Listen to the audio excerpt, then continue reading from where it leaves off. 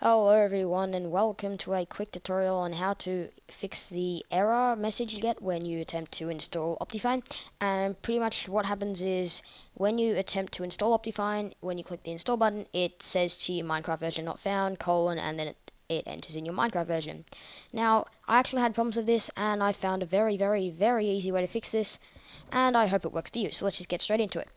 But actually, I'm just going to try and download a version of Optifine I don't have, so let's just go Optifine 1.8.1 HD UB4. And as of my knowledge, I think this works for all versions. I know it definitely works for 1.7.x and 1.8.x.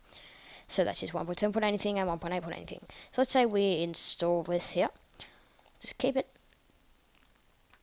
Pretty much when we try to run it, it'll say this is all install Optifine from official Minecraft launcher and create a new profile Optifine for it. Now, when we click install, it'll come up with this because I've actually configured it correctly. Optifine is successfully installed.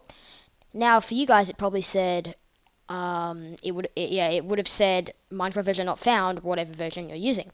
The way to fix this is actually quite simple. All you need to do is go into any profile and just edit the profile and actually just play the vanilla version of the game. So let's just change that to release 1.8.1 because that's what I was trying to get.